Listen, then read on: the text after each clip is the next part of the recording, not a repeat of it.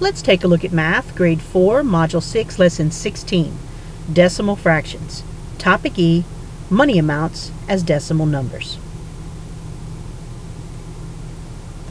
This lesson has several different word problems.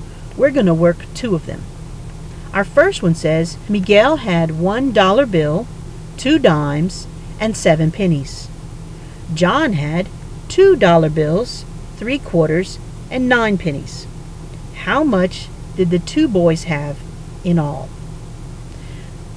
So I'm going to begin by labeling Miguel and saying, okay, what did Miguel have?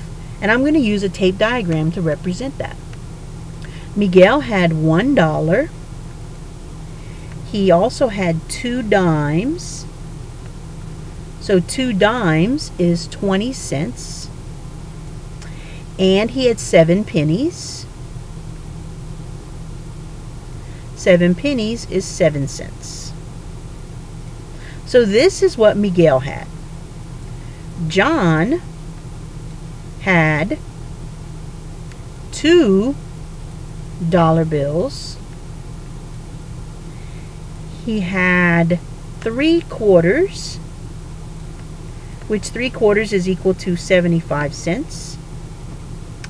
And he had 9 pennies, which is equal to 9 cents. So now I just need to know what the two boys had in all.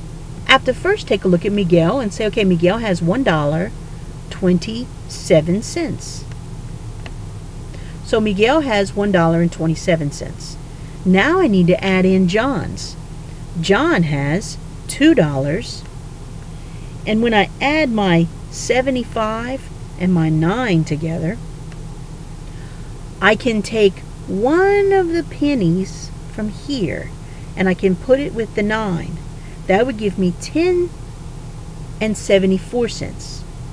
10 cents plus 74 cents is 84 cents. So I need to add in $2.84. So first I can take this $1 and these $2 and I can put them together and make 3. And then I need to add 27 cents and 84 cents together. When I do that, I get 111 cents. 27 plus 84 is 111. So now I have $3 and 111 cents. What I can do is I can use a number bond and I can break up this 111 cents into 100 cents and 11 cents. Then I can put the 100 cents with my $3 and end up with $4.11. Written as a decimal, is like this, $4.11. So the answer to our question, Miguel and John have $4.11 in all. Our next question is going to be from problem 4. A pen cost $2.29. A calculator costs 3 times as much as a pen. How much do a pen and a calculator cost together?